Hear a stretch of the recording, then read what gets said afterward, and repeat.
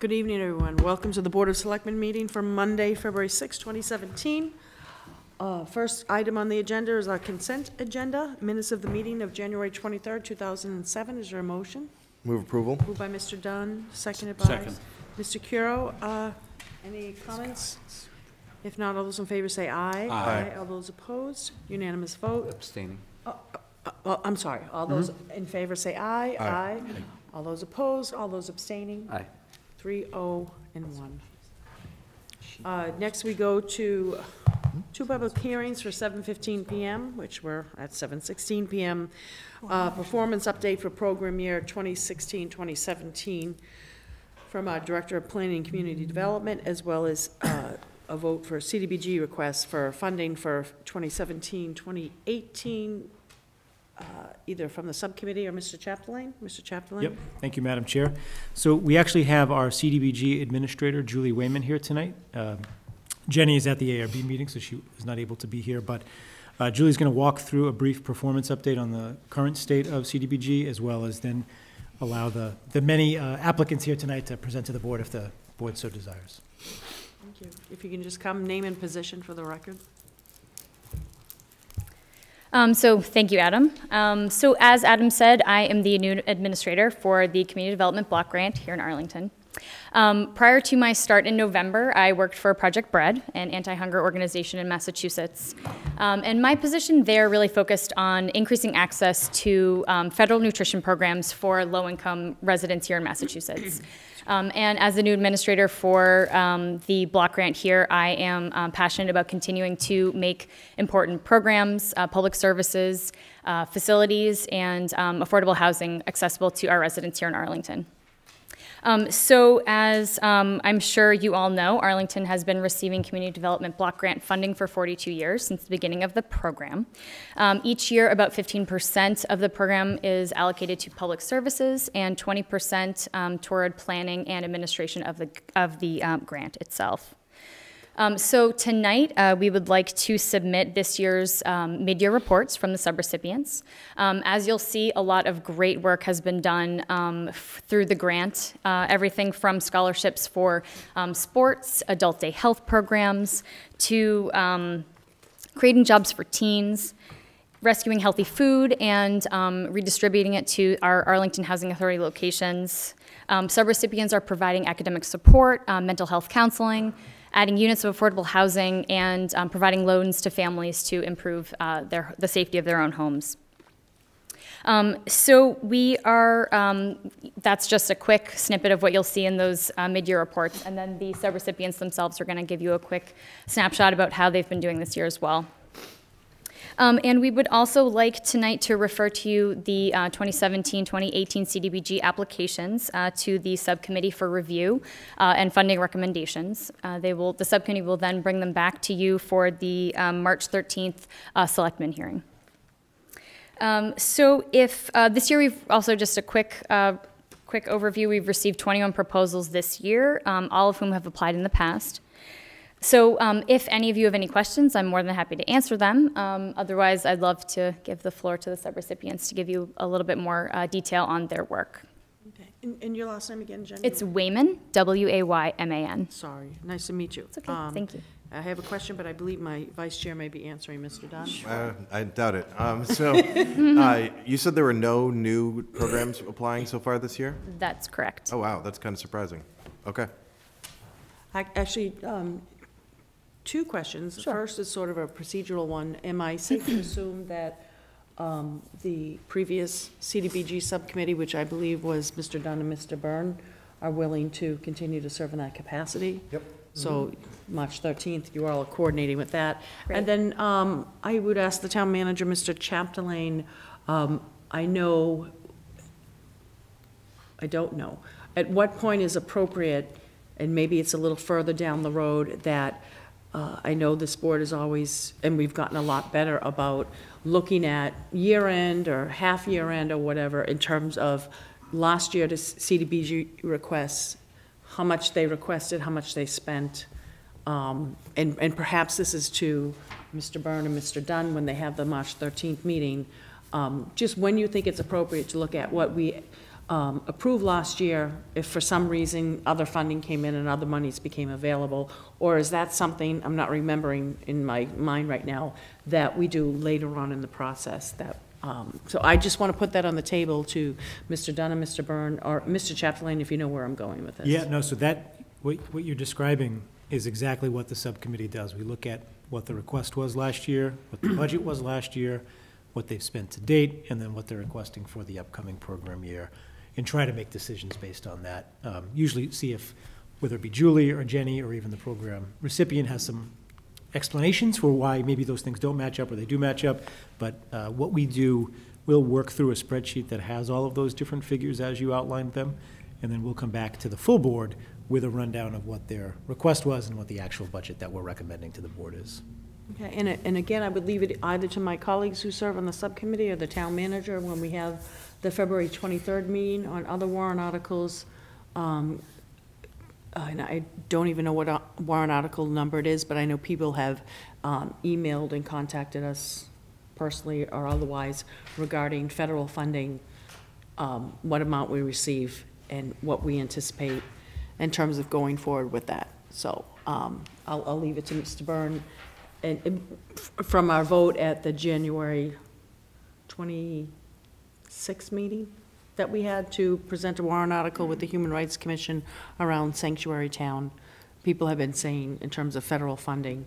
So I'll leave it to you three gentlemen when we have the meeting on February 23rd, whoever wants to present on that in terms of what the actual, or if it's Jenny, Ms. Wayland, that says this is what the federal funding is, and if you have any comments to that regard. So just kind of putting that on the table. Any other questions, Mr. Curo? Just quickly, thank you and welcome. My understanding, reading the materials, is the application deadline for next year was January 30th. That's so correct. we won't see new applications coming in. No, not at this point. This is it. Okay. Okay. And with that, I think what Ms. Whalen wanted to do was to hear from, I'll turn it back to you and That you can. would be great. Yes, we don't have a particular order, but if there's someone who'd like to come up and speak. Susan, do you want to start? Sure. Hi, Thank you. Sue. How Good are morning, or good morning. Yes, it feels morning. Yes. Yeah, I know. Soon it will be. Well, this is my second trip back to Arlington, that's why I'm confused. So it's Susan Karp, Executive Director of the Council on Aging, and I would like to thank the CDBG Grant Administrator, past and present, as well as the town management for supporting the three programs in which we receive CDBG funds. The first one is the Adult Day Health Service. Adult Day Health is providing stimulation for those that are cognitively impaired, as well as providing respite for the families who have 36-hour days as caregivers. In the past, we have received $4,000 a year, which enables us to provide about 12 or 13 Arlington residents up to $300 in a scholarship. So we're very appreciative. You will see for the committee that reviews it for next year, we have asked to double that so that we can reach 26 individuals. I have a very good relationship with Cooperative Elder Services, who is the only adult day health provider in Arlington. We recently have done a couple of different programs on our, when I'm saying our, on the COA cable program called Living Out Loud. We're wanting to raise the awareness and understanding of what adult day care, adult day health is, the benefits of, and the accessibility of the program within Arlington. So may I move to the next, or did you have a question about adult day health? All right, the next one is our volunteer coordinator.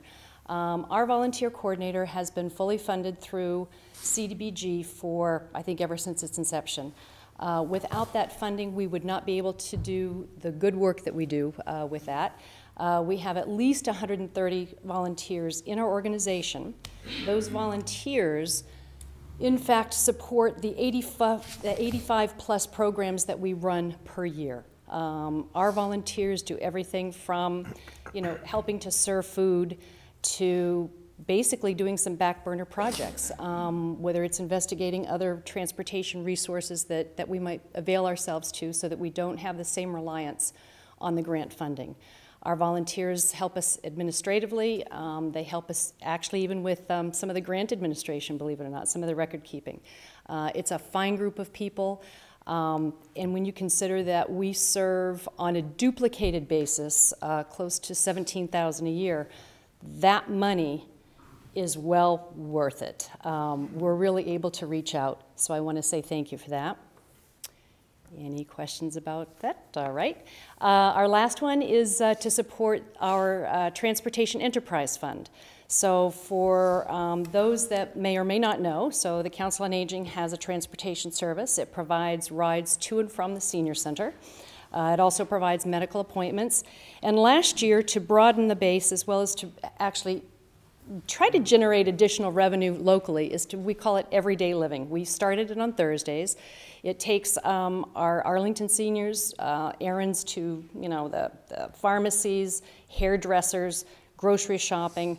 It became so popular that we actually opened it up on Tuesdays as well. So on Tuesdays and Thursdays, our Arlington residents can do something other, even though I'd like them to come to the senior center every day. They can be a more integral role and a part of Arlington by this particular service. Without that funding, it would be impossible to run a low-cost senior transportation program.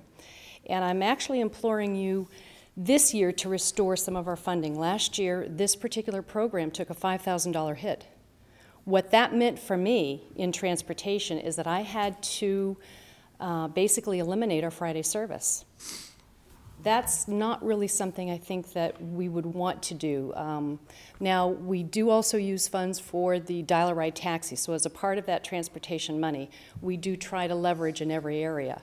The dial-a-ride taxi for our Arlington senior is $5 each way. The van is $1.50 each way. So you can see the additional financial burden just by that $5,000 cut that we had last year. So the Transportation Department is continually looking at other areas of opportunities. When we talked about the volunteer coordinator, he also gets volunteers to provide medical rides, so that eases the burden and the expenses on the van, transfers that to a volunteer driver who is vetted by us, quarried. We take a look at the driving record, we take a look at the insurance to make sure that the both driver as well as the rider are taken care of. So I do want to say thank you very much. I look forward to seeing, yes? Sorry, I didn't mean to interrupt. I did have a follow-up question on that one, though. Sure. So I saw that the state has moved for some of its programs to using some of the rideshare services for some of their. Have you looked at that as an option for some of the services you provide? So as far as the rideshare, more of the. I think I heard that the MBTA's dial-a-ride system, a lot of, like, I forget, the ride. The rides. The ride has started to use a part of their load has shifted into rideshare systems. Right, and so what we do is we have a family of we refer to it as a family of services. So we have the volunteer driver that sometimes actually helps get our seniors to other places besides medical appointments. Mm-hmm. We educate individuals on the ride. As far as, we use the dial-a-ride taxi service. We're hosting, at the end of March, we're actually hosting a transportation seminar, if you will. So we're going to be registering those for Senior Charlie Card. We're looking for more volunteer drivers. We encourage people that when they're registering with us to ride, that they also take advantage of the ride. Mm-hmm. So we educate on every which level.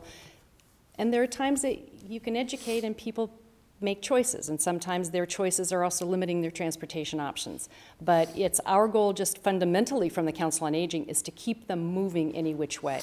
So to answer, I hope I'm answering your question. That was a good answer, but I'm going to keep pressing on one thing. So I think the ride actually, for some of it, for some of their people who are going to be served, when they call up, then they, instead of sending, what I've seen, what we've all seen on the street, which is like a taxi that has like the ride logo, like a sedan. Right. They'll call a rideshare service for the right segment of people. Like they're actually, subcontracting essentially the rideshare service to do those rides. Uber, like Uber and Lyft and stuff like that. Okay, well, true. Well, Uber and Lyft. So in order for anybody to use Uber and Lyft, you have to have a smartphone. So there's programs right now being piloted, I think in Brookline and Boston, using those services. It's a pilot program. Okay. It's a pilot program. I'd like to see us try a few other things, but it can be difficult. I mean, there is also regional transportation. My problem with regional transportation is that even to get to Belmont, it creates a longer drive, and that means that our seniors are sitting, you might as well have the ride if you're going to have, you know, a 2-hour block of time where someone's waiting. So we're still, it's a work in progress, Okay. and it's not a perfect system. I wish I could wave the magic wand and make it all happen. I guess I'd say check out a little bit. I think the ride is being a little bit more aggressive at that, and it just might be something that could stretch the dollar further. And you know what? And that's a good goal. Thank and you. I can tell you that at any one of so for example, our transportation, just to give you some assurances on how we stretch that dollar, we really utilize volunteers to help us with recording the rides, inputting the rides. So then the paid staff is really evaluating the information that's been given. Like, does this ride make sense? You know, how are we going to squeeze one more ride in? We always give medicals priority. Lunch at the centers are priority. So good point. We'll do some more homework. Thank you. Anything else? Mr. Byrne? I do have one question. First, thank you very much for this application and your presentation tonight. So I'm looking at this. What did this program receive in FY17 or last year? The transportation, Yeah. $35,000. And so, and I believe you said you want to. 40. And it was 40, and you're requesting 95,000, just about. And so, and with that additional funding, it would just be to increase services. The 5,000 that I would like restored is to help us put the Friday schedule back in place. But what about the additional 45,000? Well, we've always asked for amounts just about at that. It's very difficult to run. I mean, I realize this is how we do it, but it's very difficult to run a low-cost senior transportation in an enterprise fund because functionally it doesn't work. Okay. You know, we perform magic. We make it work because we're the can-do people. But, you know, I do get some grant funding. Last year, I just got hit every which way. I lost money in CDBG. The SIMS grant that helps provide to offset some of the medical, it went from $15,000 to $13,000. This year, I've put out some grant requests. I'm not sure if in the mid-year if it shows versus the new application that I have amounts that are pending. That I've requested that I don't know. So there's $8,000 from the Friends of Arlington Council on Aging.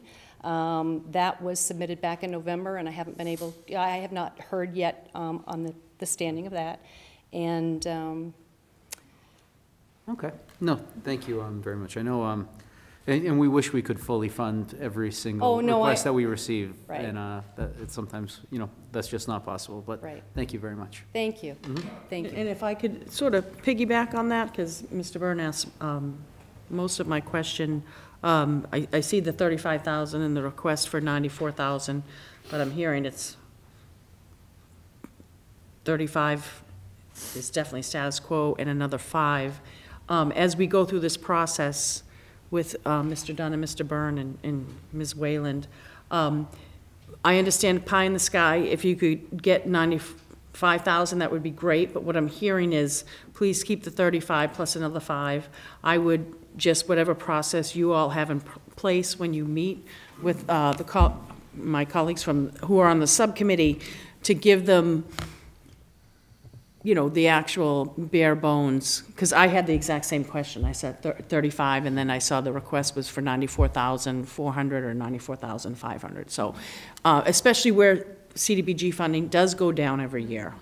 We used to get 8, 9, 10 million, and, you know, we'll be lucky to break 2 million. So whatever you all can put in the process for my colleagues who serve on the subcommittee, what the actual bare bone number is, and then if there's anything left after that, then, you know, my colleagues can go back and revisit. But if we can really sort of hammer down on, you know, really it should be 35,000 is what they got last year, actual, and then the request for this year.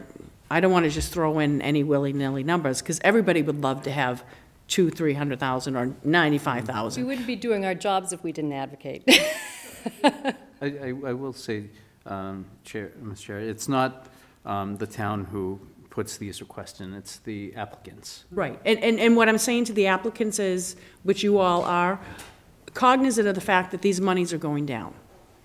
And in order for me, I think, to give my colleagues on the subcommittee the best opportunity to fulfill everything, like me looking at that could say, oh my gosh, they got 35, they're asking for 94, how do I get them to 50 or 60, which may get rid of something at Fidelity House, which may get rid of something, what I call the zoo, because I grew up there, but it's known as Menotomy Manor. I didn't know it was called Menotomy Manor when you lived in the projects. So what I'm saying is, where the pot is going down every year, whatever information that you can glean from all the applicants, recognizing, you know, we'd all love to have everything funded 5 times over, but to give them the best opportunity sitting in that chair where they do have to make those cuts.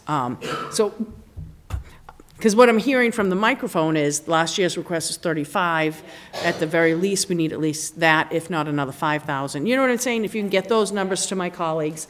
And then if there's anything left after that, then we can go back and revisit. But my thing is, I don't want to eliminate a program and, you know, look at that request and say, you know what, we need to strive to get it to 60 or 70,000, and we're going to cut out 2 or 3 other really important programs. Mr. Curo? Madam Chair, I think it just might be helpful for everyone here just to understand, you know, exactly what we're looking at in terms of scale overall, because we all love CDBG, but we have $1.65 million in requests this year, and we're estimating $1.12 million available, so it's probably about a third of what's been requested overall. Somehow, I don't envy the subcommittee. Right. That, so that's Try to make their job a little more that's cohesive. that's directed just so everybody I think everybody understands that, because we face this problem every year. Yeah. Thank you. Thanks. Thank you very much, appreciate it.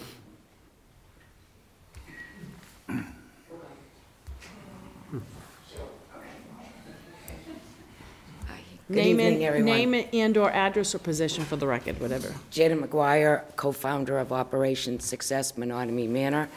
Beth Arnold is one of the supervisors at Menotomy Manor, and I brought her tonight because you're probably sick of hearing from me. So, but I will tell you, we're going into our 18th year down at Menotomy Manor, servicing middle school and high school kids nightly, Monday through Thursday nights from 7 to 8:30. To help them with their homework and meeting academic expectations of the school and having them become a part of the Arlington community. This year we're requesting $6,000 like we did last year. We have approximately spent about $2,000 right now. We have some nice programs coming up with the Arlington Police, with the boys and girls meetings, and girls' night. We offer them a night with pizza or, you know, something to eat, and then we have an integral part of the community to talk about how we can make things better for them and their families. I'm going to turn it over to Beth so she can just talk a little bit about the program and how it's going this year. We have quite a few kids this year again. Good evening, everyone. So this is my 3rd year volunteering. You are Beth? I'm Beth Arnold. Thank you. I'm an Arlington resident. I'm a teacher, but I'm not a teacher in Arlington. So I use this as an opportunity to give back to my own community. So this is my 3rd year volunteering down there, and I have to say that it's probably one of the busiest years that we've had. There's a ton of 6th graders that are just now entering and old enough to be a part of the Operation Success community. And I think we're off to a great start. They're very motivated. Our goal, I think, is really for these kids to have access to just opportunities that not everyone is able to kind of gain from.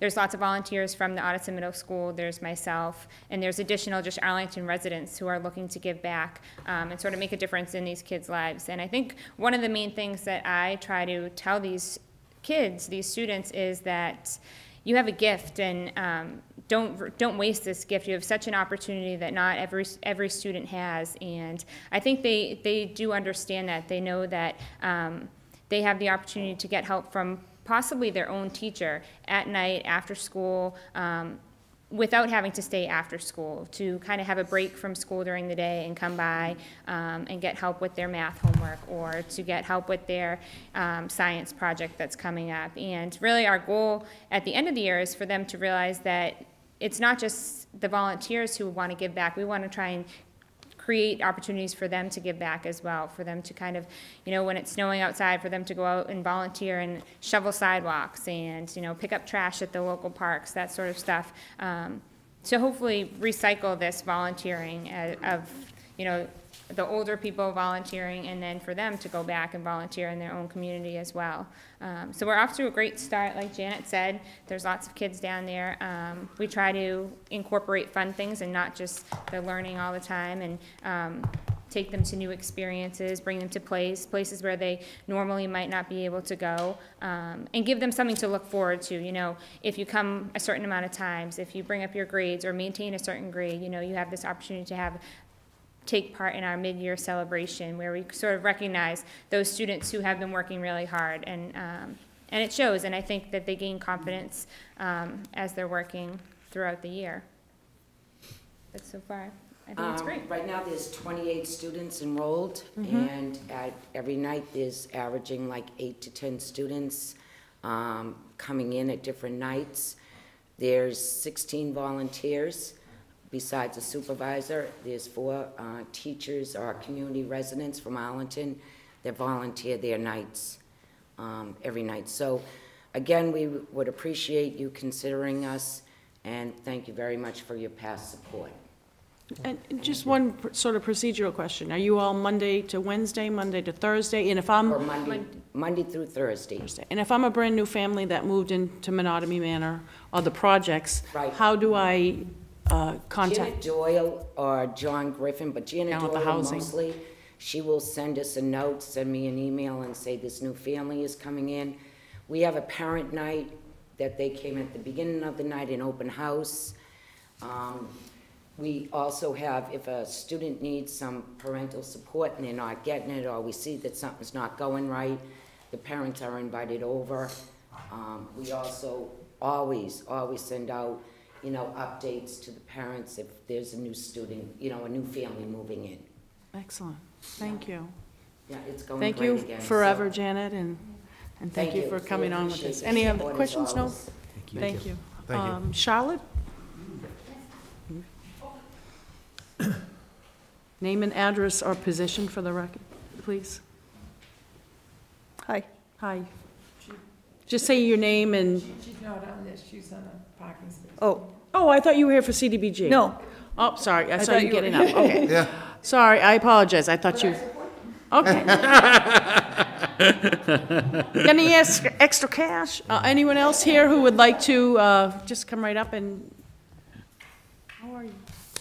I'm Deanne DuPont, co-founder of FoodLink, and thank you for your past support. What I'd like to do is just tell you a little bit about what we do here in Arlington, and then go into what the request is about. So what we do for here in Arlington is we provide fresh, nutritious food to over 2,000 Arlington residents and young people attending programs here in Arlington.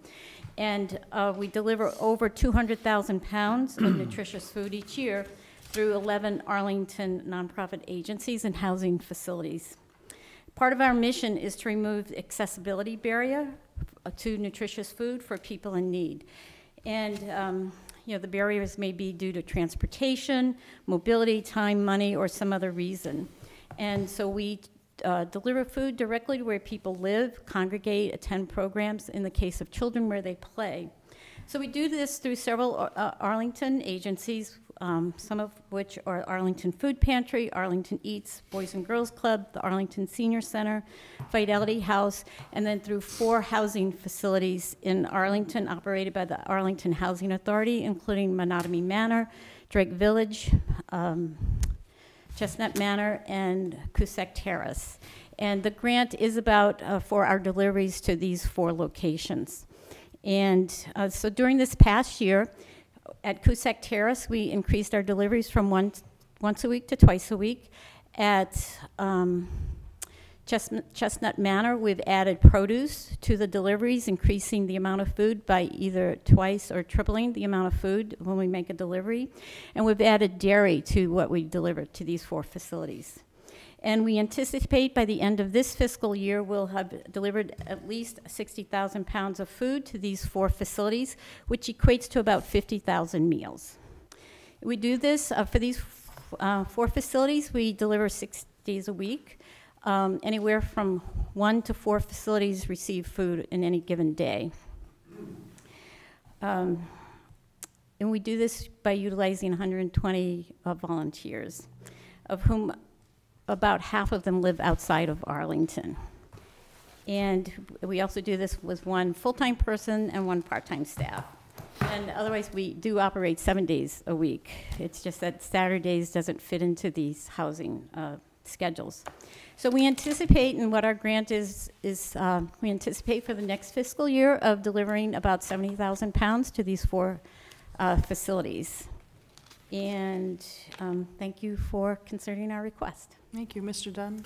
I get really good reviews about your group's work. Thank you very much. Thank you.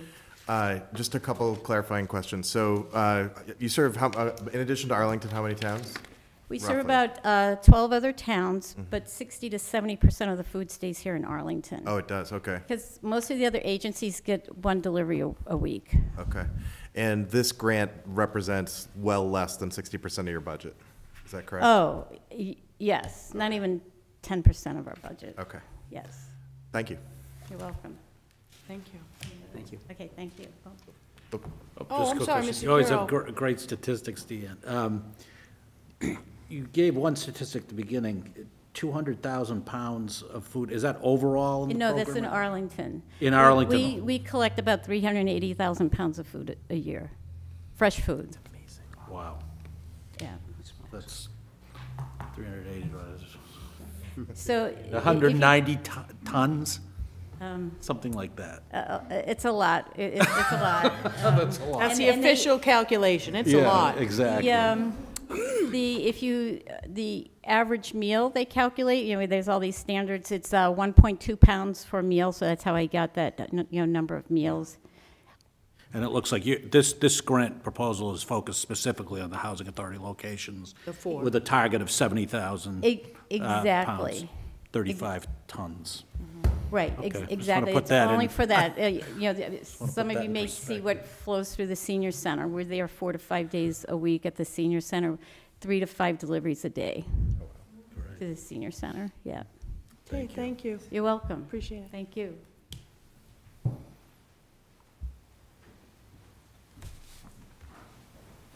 Good evening, members of the board.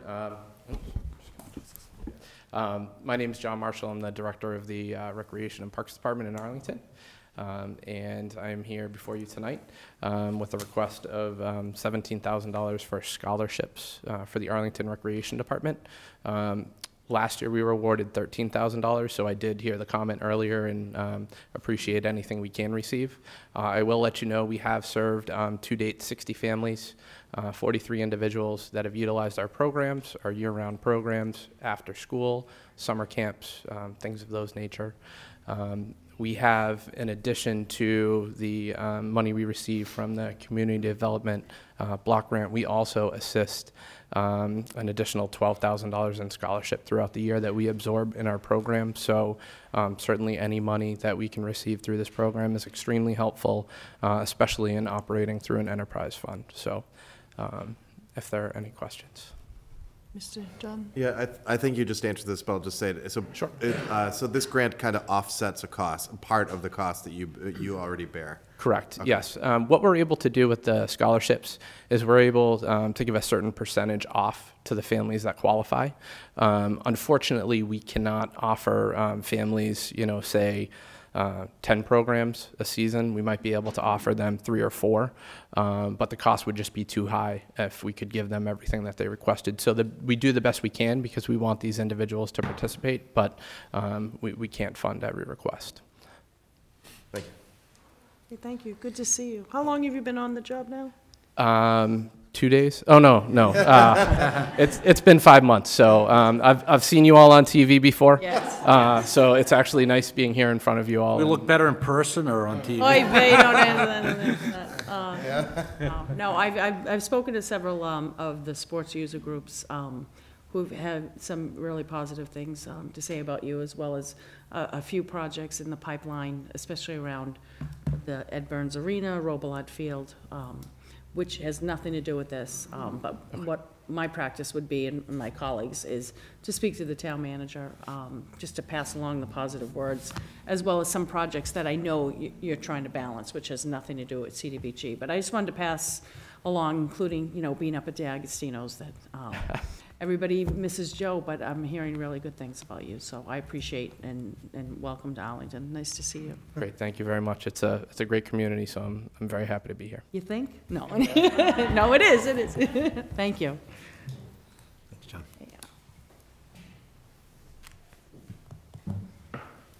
Hey, stranger. Name and address or position for the record.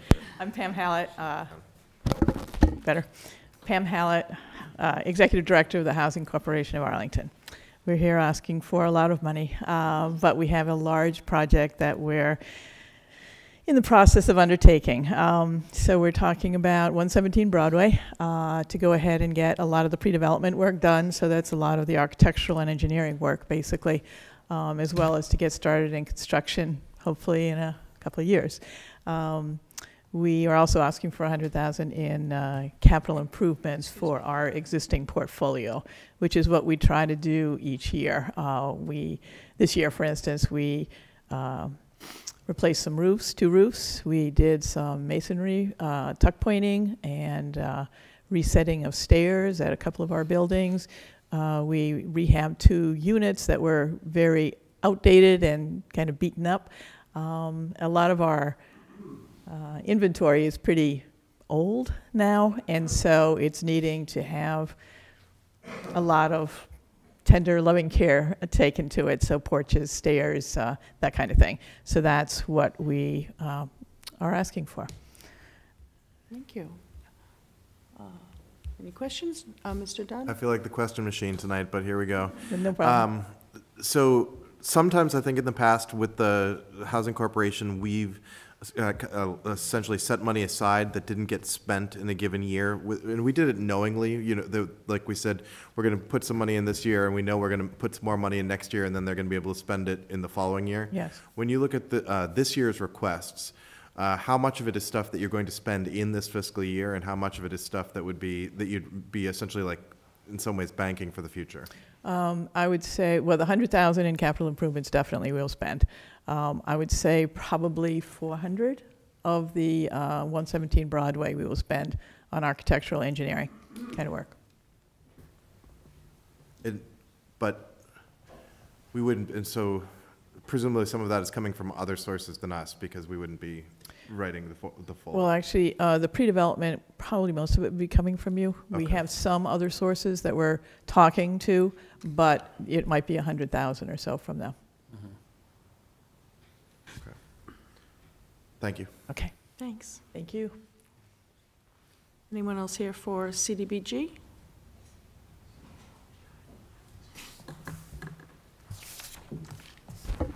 Hello, my name's Lisa Urban. I'm the Youth Program Director at Fidelity House. I want to thank you for the support we've gotten over the years and ask for more. We're just the status quo. 16,000 goes a long way. We use it for 3 different parts of the program. We try to provide as much opportunity and stability for the kids that live down in Menominee Manor as possible. So during the summer months, we found transportation was one of the biggest hurdles to get by. So we send a bus down there in the morning. We pick them up. They come to Fidelity House, go to our day camp. Most of them, it's their first experience learning how to swim. And it takes a while. But they come to our day camp. And we go to Minuteman in Lexington. And it really is a day camp setting. There's swim lessons in the morning, free swim in the afternoon. The fields out there, and it really is away from everything else, and it's a new world for them. Then when they come back, we drive them back at the end of the day. And we provide at least 2 weeks. It's usually 3 weeks, if not more, of day camp during the summer. They would ask for all summer. It goes for 8 weeks, but we're lucky if we can get 3 weeks out of it. Then during the school year, I pick up twice a week down there. Then they come back to Fidelity House to get free memberships. They can choose which programs they'd like to do. Majority of it's usually sports programs for them. But Fidelity House offers a lot of different programs that they can choose to do or not. And then we also do an on-site program to try to get some kids who parents maybe don't want them. You know, they want them to stay close to home. So we do an on-site program once a week also down there. So the money goes a long way, and we appreciate it. We also have another one in there. It's Jobs, Jobs, Jobs. We collaborate with, it's a application that the kids can choose to either work at the Arlington Boys and Girls Club or our day camp during the summer. And Arlington Rec used to do it. I don't know if they still do it. But, you know, the kids fill out applications, and we're talking teenagers, and so they're learning, getting a little, giving back to the community and learning how to work with kids. Okay, And thanks. thank you. Thank you. Thank you very much. All said, thanks. Anyone else? So, actually, if people want, as soon as they come right up, if there's anyone else that's right behind, why don't you get right behind the next person, just to get a sense. Just name, address, name, address, and/or position for the record. Derek Curran, I'm the Executive Director of the Arlington Boys and Girls Club, and I'm going to talk about our scholarship program. Last year, we received $14,500 in scholarship money. We were able to serve approximately 32 families and 50 children. We used that entire allotment during the busy summer months. We find that parents, working parents have a hard time, finding a fun, safe place for their, children to come. It's not a completely free scholarship. We do a percentage off to try to serve as many families as we possibly can. This year, we're asking for $20,000 to hopefully be able to serve a few more families or give a little better percentage off, or and again, we maybe even potentially stretch it out onto the school year. But we're able to spend that money pretty easily during the summer months. We also do get about the same amount of money donated through individuals to help give even more scholarships to families in need. That's my part of it. If anyone has any questions, I'd be happy to answer them. If not, Kevin Flood will speak to the jobs program. Sure. Yeah, so when we get a lot of these requests, we end up kind of looking at them often in groups because of when they're similar activities and things like that. And your request gets grouped often with the Parks and Rec, and sure. So I'm sure you heard the question I asked about. So I'm curious, is this like an offset, or how do you manage?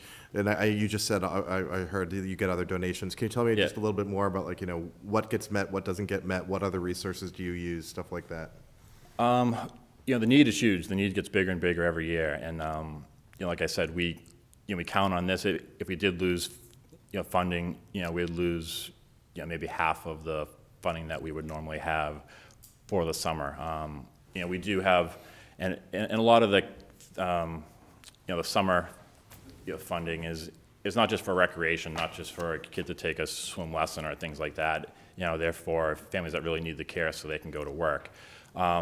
Throughout the year, we do have other, we have other programs, after schools and preschools and things like that, that we have scholarship money, that's set aside for. A lot of the CDBG funding is strictly for the summer months, where our need is the highest. Thank you. Sure.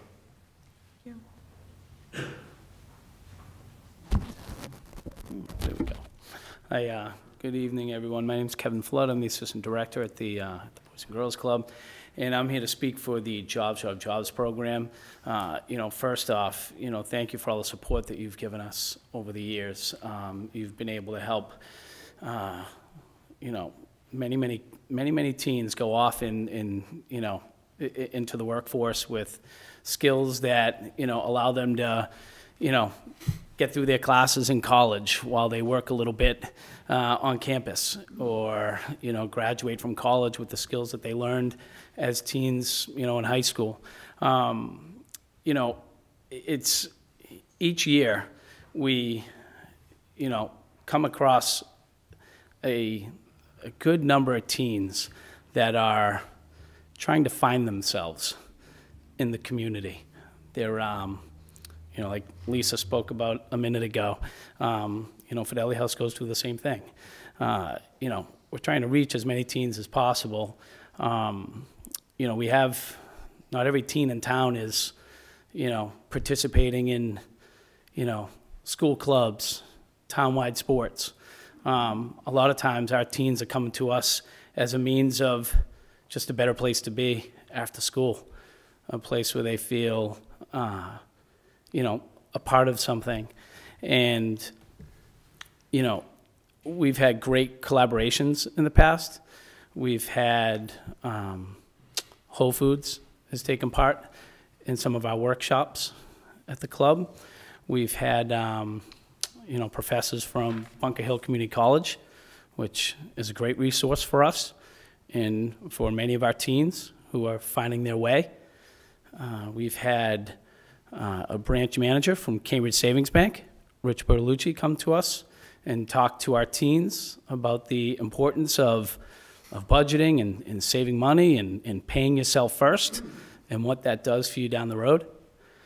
And, we've also had representatives from colleges. Curry College came to us last summer and put on a nice workshop for our teens, which included both our Career Launch program, which is a volunteer program for teenagers, as well as our, Teen Jobs of Jobs junior staff program. And this admissions officer from Curry was really proud of what we were doing at the club for our teenagers and kind of, setting a good path for them. And that's really what this Jobs of Jobs program is about. I know that's what, they're doing over at Fidelity House. I know that's what we're trying to accomplish at our facility. And, at our club right now, we're seeing a huge increase in teen population, which is why we've designated, more space in that building for our teens, and in particular our junior staff, to give them the resources, the learning center where they can jump on the computer and work on homework and take advantage of things they may not have at home. And I think that this junior staff program, this Jobs of Jobs program, the funds that we receive, allows our teens, and I said last year, the ability to provide not just for themselves, but for their families. And, a few of which come from single-family homes and whose parents are, somewhat dependent on their children to help provide. And, our job is to make sure that they're learning those skills, that they're, feeling their self-worth and feeling like they're a part of something bigger than themselves. So I guess thank you very much for your consideration. Appreciate it. Any questions? Thank you. Thanks, Kevin, for that explanation, all the work that you do down at the club. One thing that I'm interested in, at the risk of possibly having ask Lisa to come back up, I've always understood Jobs is a collaboration between the Boys and Girls Club and Fidelity House.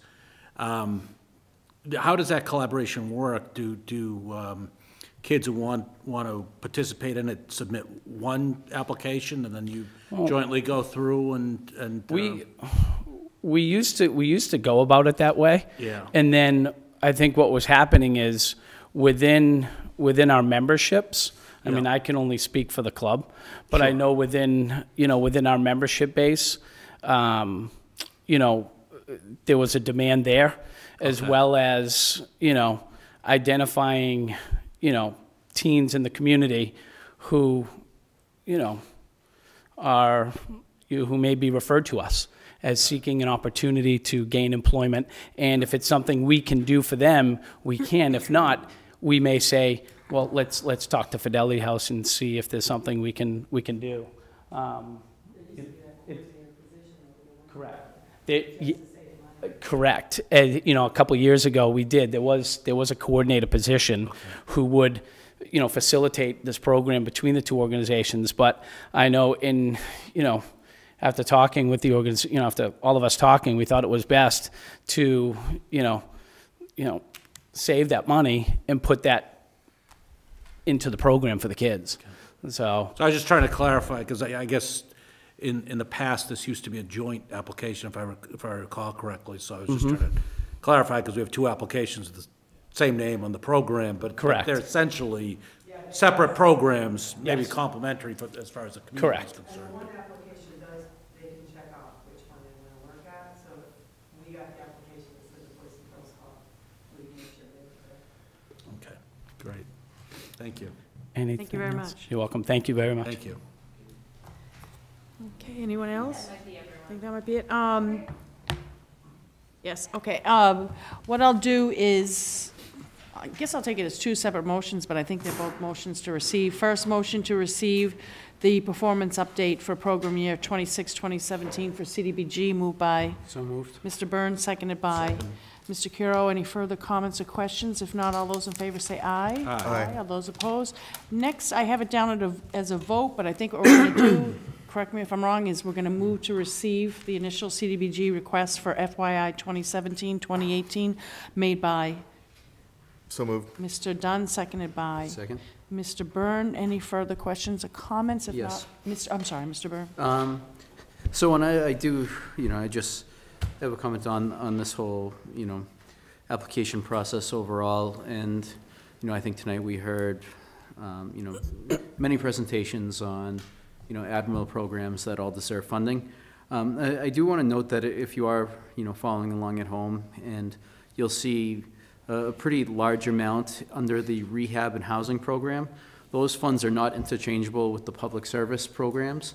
So I do want to note that while, the housing, say the Housing Corporation does have a much larger request than, say, some of these public services, we can't just move that funding down and fully fund these public services. And I think it's important that everyone, recognizes that, because that adds to the difficultness of the decisions that need to be made over the next month or so.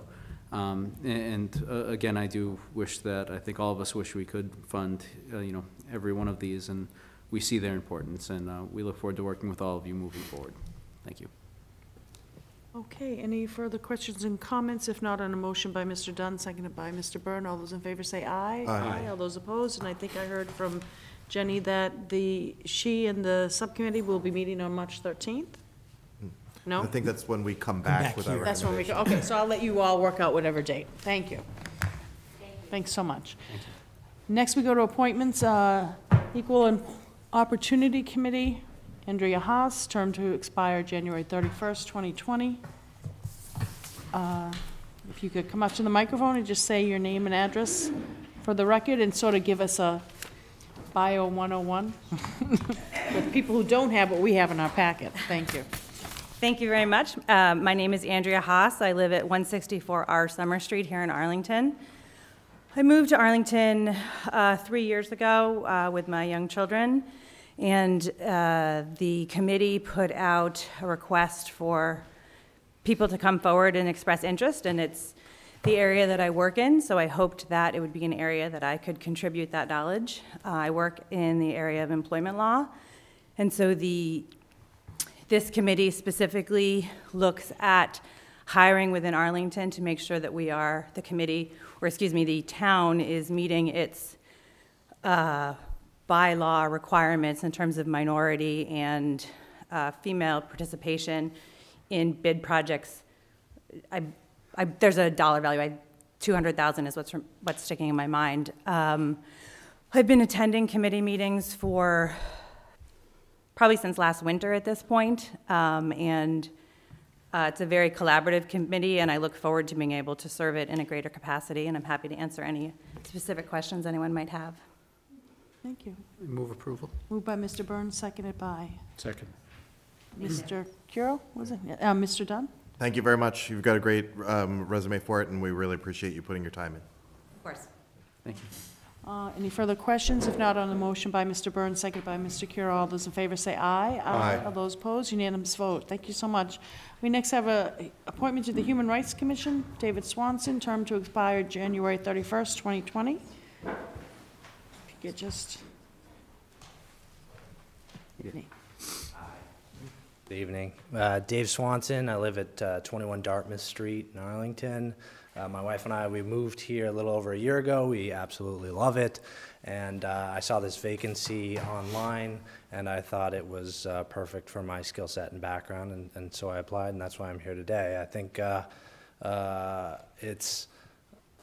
interested in it for a handful of reasons. First and foremost, the mission of the commission. It's hard to disagree with its mission, about promoting a more inclusive, a more diverse, a more welcoming Arlington. Certainly that's in all of our best interests. It's certainly something that I'm interested in, and I saw it as a way to sort of give back and contribute to the community.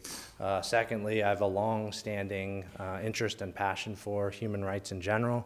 During undergrad, I studied abroad at the University of Edinburgh. I was accepted at their International Human Rights Program. So I studied there for a semester doing that. That sort of culminated my senior year in a advanced independent study with a professor on the child soldier phenomenon in the international community. While it's not pertinent, obviously, to local issues we'll run into here as a member of the commission, it's an example, I guess, of my long-standing interest in the subject matter. I think finally, my academic background and my professional background, I think, uniquely position me to be a contributing member of the commission in two ways. One, I went to law school. I am an attorney, so I can, not a constitutional law expert, but I conceptually understand what a protected class is, what the tiers of scrutiny get triggered in an equal protection analysis case. So certainly I bring that legal background to the commission, and then professionally I work at the State House as general counsel for Senator Ken Donnelly, who I'm sure you're all familiar with, and on his behalf I take take part in and try to contribute to the public policy debate that happens at the statewide level every single day. And I am confident, and I know that a lot of the issues we're facing statewide are some of the very same questions that the commission and certainly the local community will be facing this year and years to come. So,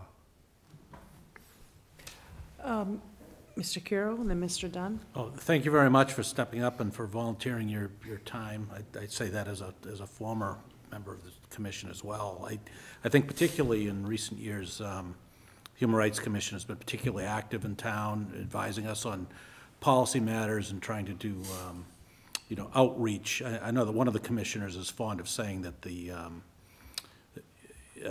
good news in Arlington is that they don't receive too many complaints, but that the bad news might also be that they don't receive too many complaints. Sure. And there is a need to outreach. That is one of the functions that's written into the bylaw, and it is important. It's with good reason that the commission falls underneath our Health and Human Services area, and it's important that the residents know that is there as a resource, no matter what their background, their age, or whatnot. So thank you for stepping up.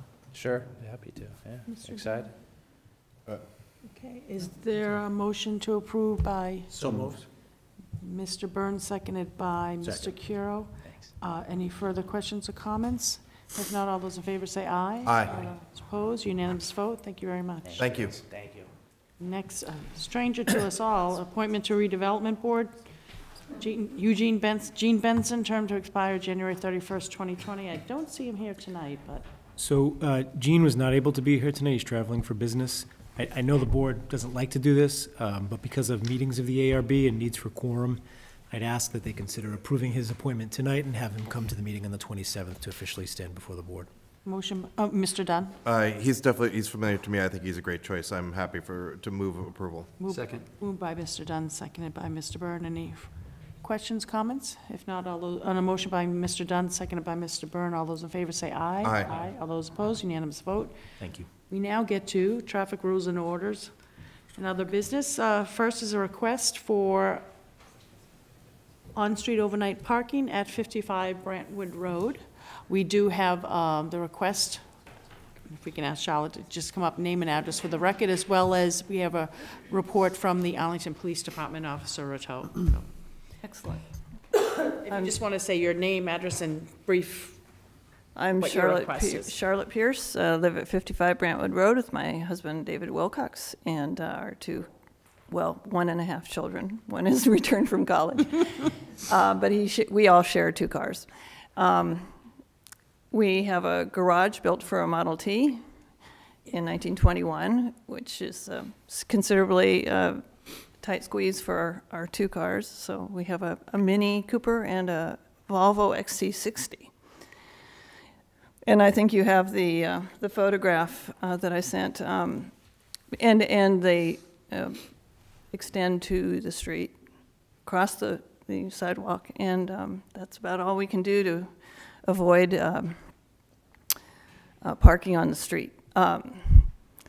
As you may know, the sidewalk is paved in that location, and I've done some research on why it was paved, and I think it stems from the fact that in the 20s, or after the 20s when the house was built, people started getting 2 cars, and they paved the sidewalk to allow that, especially the houses where on our side of the street are, you know, you all know where it is. Before the curbs and the reconstruction on Brantwood were put in, there was a sloped curb, which allowed you to drive up on the sidewalk and park. So we do that, or we've been doing that when we have a lot of traffic coming in and out of the garage, people coming in late at night and stuff. And the advice of some of the members of the police department, they didn't guarantee that we would not get tickets, but they thought it would lessen the likelihood and kind of comply with the spirit of the no overnight parking. So what brought this on was that we got, they generally don't ticket us unless there's a complaint. So there were complaints 4 nights in a row. That's $100 worth of traffic tickets. And so we just thought we would try and get a waiver of this. I think parking up on the sidewalk or the paved sidewalk is probably a better alternative than end-to-end in the garage, because then it allows some passage of pedestrian passage along the sidewalk instead of people having to go around our cars out into the street. So that's kind of the reason for this request, and I appreciate you considering it. I know it's kind of a humble request in light of the more, the CDBG things and all that, but we would appreciate some consideration on it. And I definitely agree. It's better than blocking the sidewalk, because you definitely don't want to do that. And we do have a report. Mr. Dunn? Yeah, we have a positive recommendation from the police department. Great. With the highlighted statement, no objection to the issuance of 1 space. We would have reservations about granting more than 1 space at this time or any other time in the future. It sounds like you've made your case successfully for that space. Yes, but it sounds like that's probably the limit. But hopefully that meets the need. That's totally fine. Yeah, I think expanding the garage I don't think is an option. So I'm happy to move approval subject to the conditions, including noting things like this doesn't count for during snow emergencies and parking bans, and that you continue to use good judgment. Yeah. Moved by Mr. Dunn, seconded by. I'll second, but I will also add, one of those stipulations is not parking on the sidewalk. Right. Oh, so just right on the street? On the street, yes. So okay. Right in front of your house. So they don't want us to crawl up on the sidewalk? No, not at all. Okay. And definitely in front of your house, just not. So, okay. If it's a successful motion. Motion by Mr. Dunn, seconded by Mr. Byrne. Any further questions? If not, all those in favor say aye. Aye. All those opposed, unanimous vote. Thank you. Thank you. Now we have a vote regarding opening of the special town meeting warrant for February 15th, 2017. One of my colleagues would like to make the motion and read the preamble? Or just want to? I don't see a preamble. I actually did get the. I didn't either. I assumed the actual wording would be, we're opening the warrant for February 15th, 2017 on? It should be from 8 in the morning to 4 in the afternoon. On what day? I think February 15th. On February 15th? So 8 in the morning. 4 April 26th. So, April 26th, is that what we're saying? That's when the special town meeting. Special town meeting. And it's 8 a.m. to 4 p.m.? Okay, so who would like to So make? moved. Moved by Mr. Byrne, seconded by? Second. Mr. Curo. Any further discussion? If not, on Yes. Mr. Dunn, sorry. Adam, what's, thank you. I want to understand what I'm sure this is driven by some specific business reason. I'm curious what it is. Yep, if I may. Two very specific. One, requesting an appropriation for the construction phase of the Gibbs renovation to have the funds available before July 1st. We'll most likely be asking for 2 tranches of Gibbs funding, one at the special, one in the annual, because of the construction manager at risk method that we're using for the Gibbs project, and also to transfer funds out of the school's special ed stabilization fund to backfill their FY17 budget. Okay. And additionally, Murray, I'm assuming that the part of the goal of doing it this particular date is such that we can have it printed and given notice given with the regular town meeting, is that correct? It would be, the regular town meeting is the 24th, and the special would be on the 26th, so it would be combined in the same warrant. And what's the printer deadline? March 2nd. It has to be at the printer March 2nd. Is there any merit to waiting a week then?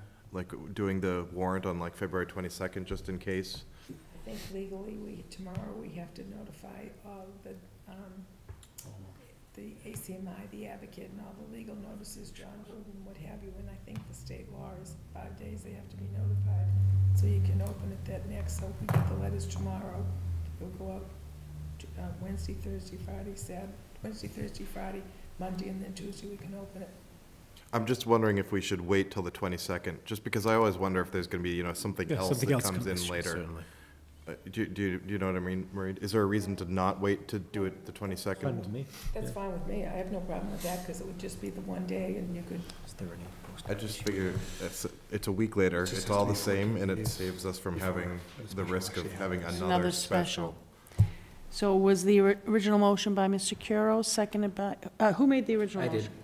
did. Oh, motion by Mr. Burns, seconded by Second, I'm not sure. Mr. Dunn to open the special town meeting warrant on February 22nd, 2017 at 8 a.m., closing the same day at 4 p.m. for a special town meeting for April 26th, 2017, correct? Any further questions or comments, Mr. Dunn? I apologize, but so there's no reason not to delay. It's perfect, it's all the same, right? It's completely fine by me. Then let's, okay, thank you. Okay. All those in favor say aye. Aye. Aye. All those opposed, unanimous vote. We now go to warrant article review hearings. First, we have Article 21, vote for surveillance study group. You could just come up and say your name and address for the record. Hello, Steve Revelak, 111 Sunnyside Avenue. Okay, and if you just want to, you're here for Article 21, which is asking the board for positive motion for your surveillance study group. If you could just give a very brief. Sure. The privacy, civil liberties, and surveillance have been topics I've been interested in for a long time, and I've followed for a long time. Now, the article I've proposed does not ask the town to make any policy or regulatory changes. It's simply asking the town to look at some of the issues involved and consider where, if such policies might be appropriate in the future. Mr. Dunn. I just, it's an interesting idea, and I've just, I guess, have you considered, what are your thoughts about like what its scope should be? Like, are you thinking that it should be looking at surveillance done by public entities, surveillance done by companies, surveillance done by individuals, and are you thinking, and what membership are you thinking, or had you got any thoughts about that? Like, can you tell me, fill in a lot, like, so the warrant article, as you know, is, one sentence, right? And it doesn't give us a lot of meat. So I believe the warrant articles mentions surveillance by town agencies. So I was specifically thinking of limiting the scope to town agencies. Not to diminish the importance of the others, but I think town agencies is a good place to start. What about like membership and other thoughts? Like who should be on the committee? So in terms of who should be on the committee, I would like to see, now again, this is something I left open because I intentionally wanted to defer to the board. But I would like to see someone from the Human Rights Commission. I would also like to see someone with a legal background because the laws in this area are somewhat complex. I would hope to see someone from the IT department or the Information Technology Advisory Committee because these are essentially IT projects. And finally, I would hope that the board would consider having someone from the police department also serve on the study group. And if I could piggyback on that, since this is a warrant article request, which means it's going to town meeting, which means you're asking for town meeting approval, and it would be a town meeting committee, possibly it could be a town meeting committee because you're going this route. Who else would you suggest? Only because it's your proposal. I'm not trying to tell you what to do, but no. When you say it's the board's proposal, you're asking us to support your proposal that's going to go to town meeting, which will be a town meeting committee or subcommittee. Okay. So how do you envision that so that basically, I'm assuming there would also be some other member or members that the moderator and/or the moderator and somebody else that you designate. I'm not trying to, you know what I'm saying? So no, it's not for us to, you know what I mean? No, and I just want to make sure we send something so that, No, okay, I named a few specific people, but in addition to some number of appointees by, say, the town manager or his designee or the town moderator. Mr. Chaplain? Yeah, if I may, I would suggest adding a representative of the facilities department, because I think the majority of the types of technology we're talking about would be around town facilities. And then maybe, I guess I would say, from what Mr. Revelak's laid out, I would have plenty of departmental representation on the committee, so having maybe 2 town meeting members appointed by the town moderator, since it's a town meeting committee, might be a wise choice. 6, 7, so that's it on. Mr. Byrne? So have you been, talking to any town officials yet on this subject and have tried to acquire any information? So my most direct contact has been with the Housing Authority, who put up recently 15 cameras in my neighborhood. I went to one of their December board meeting. I've spoken a number of times with Richard Murray, their board president, and with the fellow whose name is escaping me, but the executive director. Mr. Griffin? Yes, Mr. Griffin. And I mean, they were very receptive and willing to talk, but to the extent that they did put up cameras outside their property attached to utility poles and light poles, and there was no notice given. That's one of the things that inspired me to do this. So aside from the Housing Authority, I've also had a number of discussions with Mr. Heim in terms of with Town Council regarding what might be possible and the appropriate way to go about looking at this. Okay, Thank you. Mr. Byrne? I'm thinking it. I'm happy to hear that you have had a few beginning conversations. I'm wondering if this is something we do support, if it has to go to town meeting, or if it's something that we could pull together here without a warrant, going before kind of moving this process forward. It might be a way to streamline these conversations and save sometime at town meeting as well. Yep, I'd be happy to hear what my colleagues think about it, but that's kind of where I'm going right now, or even if it's, you know, a subcommittee of some other, or, you know, a working group of some other board that's already, you know, in place, so we don't have to continue to, you know, stretch out our volunteers across, you know, too many different endeavors, but that's kind of where I'm thinking right now. Mr. Kiro and then Mr. Dunn. Thank you. Yeah, I hear you on that, and I'm rolling that over my head. I have a couple of questions, though. First, are you concerned primarily with, you know, a lot of your letter concentrated on outside surveillance and picking up people, you know, incidentally. Is this intended to also cover interior surveillance in public buildings? My initial concern was surveillance in outdoor public spaces. Outdoor public spaces, okay. My next question, and this might actually be for council, you know, as we've laid out here, it's actually 9 I've got by my count right now. I've got police, legal, Human Rights Commission, IT, manager, moderator, maybe I'm double counting, facilities and 2 town meeting members.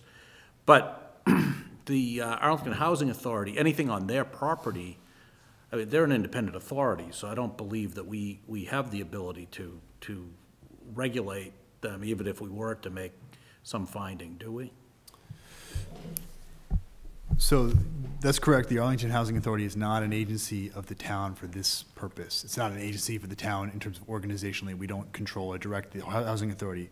I'm not personally familiar with where they've located cameras. The selectmen certainly have some say in terms of what happens in terms of public streets. You know, just like you have control over, you know, light poles and things like that. You have some say in that. I'm not familiar with where they've placed them, whether these are totally on public property or private property, or whether they've contacted the utility pole operators about them, things like that. In theory, there are certain things that laws and ordinances that could be passed in terms of regulating private surveillance of public spaces. Those are obviously very complicated questions. It's even more complicated than public surveillance of public spaces. And that's the reason why I would think that any action would have to be, you know, examined very, very carefully. I think you'd have to come up with some idea of what you want to do and take an inventory of what the issues really are in Arlington before you can really start to parse them out in terms of are they legally viable to do X, Y, Z about them, because you're just talking about a very, very broad and complicated area of the law. You need to have some idea of this is what we think are the issues, and these are the things that we're thinking about doing about it. So I know that's a little bit of an open-ended answer, but it's very hard for me to, with absent some very specific details, it's hard for me to tell you what's legal and what's not legal in terms of the town's powers.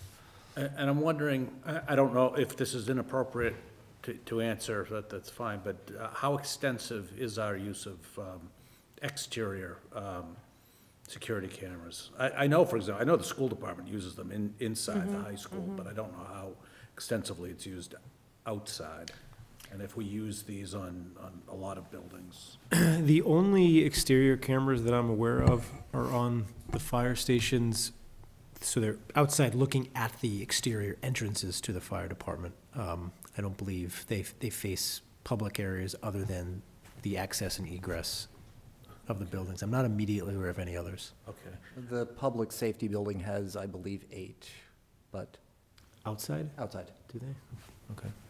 And lastly, I mean, I think, I'm mulling this over, I think that Mr. Byrne's suggestion that we try to formulate a committee, in a lot of ways, it is cleaner, I think, when we do that. We always have such difficulty putting together the composition of an advisory committee like this, just with the 5 of us, and it's always a very difficult conversation at town meeting when you have 252 people trying to compose a committee. It makes it can be done, but I think it might be more streamlined for us to do that. I mean, I think one consideration I would hope that any such committee might consider, though, would also be the retention laws. I'm sure there's a lot of law on this already as far as retention of security tapes, but I know from past experience that at the school department, this was a point of contention, how long security tapes were retained as well. So I can see that being a policy matter. Mr. Dunn? Well, I'm definitely persuaded that it's worth talking about and worth looking more into. The venue is definitely something, I'm thinking a little bit more about whether it be a town meeting committee and kind of playing that out a little bit further. Like, for instance, really many years ago, I was put on I was volunteered for the Power Municipalization Committee, which was evaluating whether or not Arlington should try to, by eminent domain, to take our power lines from NSTAR, because we kept losing like electricity, and it felt like we were living in a third world country. And that committee, I think it served a good purpose at the time, but the mistake I think we made was making it an indefinite committee, and it really was something that we just existed to look at this question for a year or two, and then we could go away. And so I would think, thinking about like what the work product of this committee would be, and I can imagine it putting forward a report or a set of suggestions. It's hard for me to imagine doing that year after year for 5 or 10 years. So I think if you felt passionately that it should be a town meeting committee, and that's the right venue for it to be, I'd really like to hear that case. And other than that, I'd be leaning towards making it to the Selectmen's committee or referring it to the town manager and asking and listing it as one of his goals. But I'm definitely, I'm personally curious. No, I think having it be a Selectmen's committee or a committee organized by the town manager would be completely fine. Okay, so is there, on the warrant article, a motion of no action with with the caveat that we direct the town, somebody tell me what their motion is, with the caveat that we direct the town manager? May I help? Yes. Why don't I work with Mr. Revelak, town council, and perhaps the chief of police to come back to you at a future meeting soon with a proposed membership that you can then adopt. We can post and fill the committee and get things started. Is that amenable to you? That is completely amenable, yes. Is that a motion by? So moved. Moved by Second. Mr. Dunn, seconded by? Madam Chair, Yes. Perhaps there's anyone else in the audience who wishes to speak. Yes. But the original motion by Mr. Dunn, seconded by Mr. Byrne, is to move no action on the warrant article to town meeting and refer to the town manager. Is there anyone else who would like to speak to this? You don't have to, but if you'd like to, you can. Thank you. Hi, I'm Marla Markham, 117 Sunnyside Avenue. I'm grateful that you are going to take on trying to figure out how to constitute this committee. Once we started noticing these cameras go up in our neighborhood all at once, we were a little alarmed, and so we had done some research, and Steve has done most of the work to communicate, I think all of the work to communicate with the Housing Authority. And several of us have also just done some other reading, and I just wanted to say that all of the research I can find says that security cameras of this nature actually do very little to decrease crime, and they're very easy to abuse, and it's very much more likely that people of color and low-income people are going to be heavily surveilled in their own communities, and I don't think that's fair.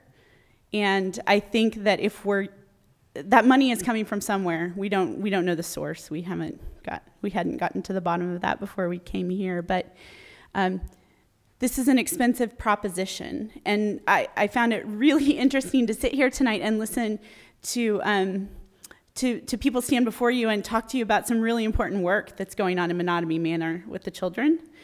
And I would love to know, I would love for this committee to be charged at some point, or to think about, has there been any cost-benefit analysis by the Housing Authority or anybody else using money that comes from some kind of public source to fund this kind of surveillance of citizens? And has there been any attempt to determine whether those funds could be used more effectively and more humanely to accomplish the same goals. Thanks. Thank you. And I think we'll have conversations with Mr. Revlak and the town manager on that, but we also need to be cognizant of or have it further defined. Arlington Housing Authority, this Board of Selectmen is really limited, if really has nothing over in terms of the funding that they received isn't anything that we control or oversee as far as I know. In terms of, you know, how they have spent their funds, whether it's on cameras, what I am sort of gleaning from the conversation that we're having of voting no action for a town meeting committee, have it be a committee of the Board of Selectmen through the town manager, as the Board of Selectmen does oversee, you know, public ways and public streets. And we could look at that, and I believe your request, is it just limited to Arlington Housing Authority down by Menotomy Manor, or it's town-wide? Town-wide. So we need to understand that, but I also want to say with the caveat that I understand and I'm very aware of, you know, the meetings and communications with the Housing Authority through secondhand information, but I just want to make sure everybody knows where we're starting from. When it comes to Arlington Housing Authority, that's a separate entity. If it bears out that, whether it's the public way, public street, area, then this board certainly, and through the town manager, I can see us having oversight on that. If for some reason these cameras were provided by funding that this Board of Selectmen oversees, which I can probably tell you 99.9% that's not the case, you know, there's not so much we can do about that. So I just want to make sure we're all starting from the same jump-off point. But we certainly will look into, you know, town-wide in terms of, you know, public security cameras that focus on public ways that may go sometimes into private residences in terms of front yard, backyard, et cetera. And again, Mr. Revlak and others working with the town manager will probably give me a better way to sort of redefine and craft what it is I'm exactly trying to say.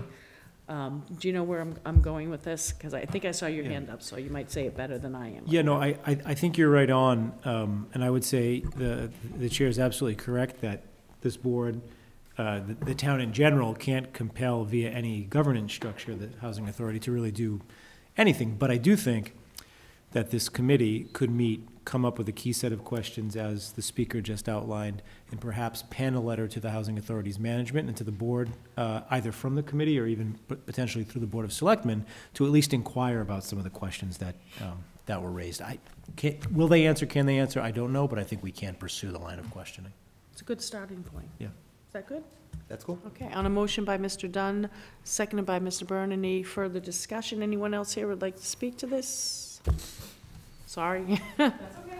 Just name and address for the record. I'm Christina Hildebeidel. I live at 123 Sunnyside Ave. I'm also a small business owner in Arlington.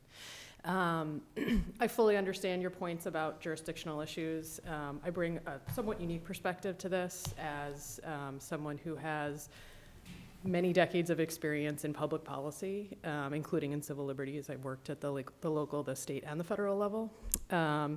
And I understand your points about the jurisdictional challenges. But having worked in more than just Massachusetts and understanding the concept of very deeply how public housing works, and recognizing that you do not control the housing authority, you do carry a fair amount of weight with the state. And when the housing authority has a camera technically on their property pointed at my front door, that's Arlington property. That's not Arlington Housing Authority property. And I and you absolutely have the ability to make statements on that and to understand what that means. And so I understand we're all here, we all seem to be agreeing that this should exist or there should be a greater conversation. But I do want to, because I have this opportunity, caution you to take very seriously the responsibility you have to make those statements, and the state absolutely takes those very seriously, and the governor absolutely takes those very seriously. And I want to contextualize that within the other side of Sunnyside Ave, where DCR, which is also state property, is continually ignored by the state and not monitored very effectively, cameras or otherwise. And you and I actually had a conversation on the phone 3 years ago about this when I first bought my house. And we've had countless conversations with the police department. At one point, it got to the point where we were assigned a detective. I've become a little bit too familiar with some of the officers who patrol. You know, I have 2 little kids and a dog, and I take civil liberties and civil rights very seriously, and my career absolutely shows that. But I think there's a very serious conversation here to be had, and I just really want to caution you not to ignore that while you do not control the housing authority, the state has a responsibility to hear all of us, including you, and you have a very key role in making that statement to the state, whether or not you can control the money they spend. Mm-hmm. No, I totally agree. And I also, as you know, have a background in the legal system, being a court reporter, and also, unfortunately, a background with DCR, which has been woefully inept and ignores the town, and have really beat my head against. When a previous speaker was in here in reference, he worked for the senator, I was thinking maybe I could kind of play some questions in there, but then I thought that's unfair because he wasn't coming in that capacity, even though he cited it. But that has just been no relief whatsoever from that. So I totally understand where you're coming from. Anybody, even if when the parameters are outlined with the town manager in terms of, you know, what the, not machinations, what the makeup is of this committee, if you can't commit to being a full-fledged committee member and or anyone else who's here on this warrant article, if you can definitely come to, you know, maybe you could say, you know what, I can't make all the meetings all the time, but I can make 1 or 2 of them, so we can get the expertise and the input that you have. It certainly would be valuable, because I agree with my colleagues and Mr. Dunn in terms of, you know, this is a committee that, you know, we're going to craft. It's not going to go through town meetings, it's going to go through the Board of Selectmen. And hopefully if we do things right, it won't be a committee that meets, you know, 2, 4, 6 years out continuously, you know, 4, 6 times a year. Maybe it's something that the committee is set up, and we set parameters and sort of a doctrine, and then we kind of put it there until we need to revisit it again. So I'm just trying to encourage you and anyone else in whatever capacity that don't be defined by, you know, when we come up with a finite number, that you shouldn't be coming to the meetings, especially where I think we're going to do all the work in the beginning, and then perhaps within the year, we'll pretty much be 90–95% in terms of what we're trying to accomplish as our goal. So thank you. Good to see you. You too. Okay, anybody else? If not, on a motion by Mr. Dunn, seconded by Mr. Byrne, all those in favor say aye. Aye. All those opposed, unanimous vote. So we'll leave it that. Mr. Revliak, Steve will contact the town manager and set the steps in place to move forward on this. And if I may, I would just like to you know, express some gratitude to town council for, you know, having a fairly extensive dialogue on this, and you know, I just wanted to acknowledge that and say thanks. Thank you, Steve. I appreciated it as well. Thank you. Thank you. Thanks, everybody. Next, we have warrant article hearing, Article 22, acceptance of legislation, senior property tax work-off program. First, is there a motion? Move favorable action. Moved by Mr. Carroll, seconded by Mr. Byrne. Anyone here to speak to warrant article 22? Any questions or comments? That's a no. Any questions or comments from my colleagues?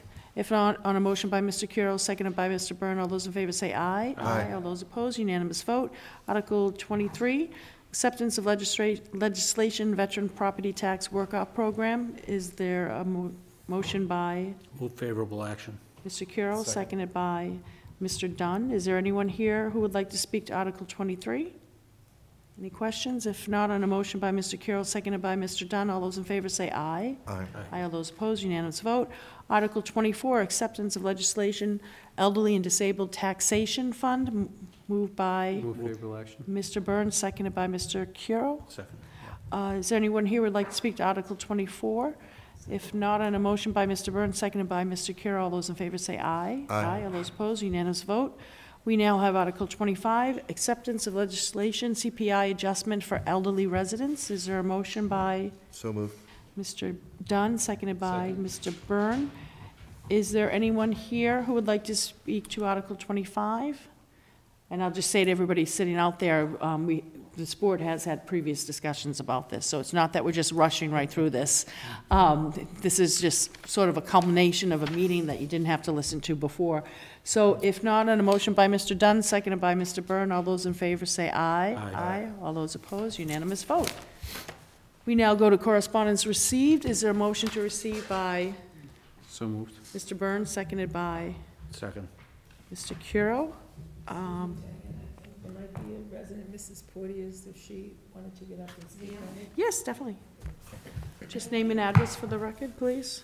I was out gardening over, well, Rebecca Porteous, 14 Eustis Street, and we've lived there 12 and a half years, and we hope to live there a long, long time. I was out gardening over the summer and thought there was a detour on Park Ave because about 200 cars came by while I was weeding the verge. And as we talked among our neighbors, we noticed that this flow of traffic continued in the evening rush hour northbound. Various neighbors checked various apps and found that our street was the main artery recommended when you didn't want to be stuck on Park Ave. And so as we talked among ourselves, we have 15 children of elementary and middle school age. I live closer to the corner that people come around from Glenburn. We have a child with Down syndrome, and we're scared every evening when we pull into our driveway for his getting out of the car. We don't know that he might make a move towards the street. He tries to help move the trash cans in at the end of the evening. We like to encourage him to help with chores. There's a child with severe Asperger's. He's older, but across the street, who does very strange things. Some elderly couples. We are worried by the volume of traffic coming up our street. We recognize they're mostly within the speed limit. They tend to text a lot as soon as they get off the highway. So we see about a third of them texting as they go up our street. So we're requesting that our street be closed except to abutters between 4 and 6:30 going northbound, which would be running parallel to Park Ave in the evening rush hour. And during about 5 months of the year, it's dark during those hours, which makes it much more dangerous for our children. And then when it's not dark, they're playing outside, they're running around. And as the lady expressed before, because our houses are old and the driveways are short in our van, we only have one car, but it's long, they tend to extend into... God bless you. Excuse me, sorry. Sorry. Bless you. They tend to extend into the sidewalk, and when our children are, our 3 children getting out of the car, someone has to go around the back. If we're getting out groceries, doing normal things, we tend to be close to the road, and we're finding that very frightening for us and the residents. So we're requesting that the road be closed for northbound traffic except abutters between 4 and 6:30 p.m. Okay. Excuse me, if I may, I'm an abutter to... Okay, and you definitely can, but I just want to explain the protocol. We're going to receive the correspondence. We're not going to, we're not going to vote or anything on this tonight except for what the next step should be, which would be to refer. So you're welcome to come up, but it's basically, this is the beginning of the process. We receive the letter, and we'll have a very brief discussion about who we refer this to, and then I'll come back in the future. So, and I totally understand what you say, because I live on Howard Street, which is the Audison School is right there, and I have Quincy and Robbins, and I'm your family circumstance. I'm sort of tenfold what you have, but I don't want to go into the particulars with, you know, my particular family.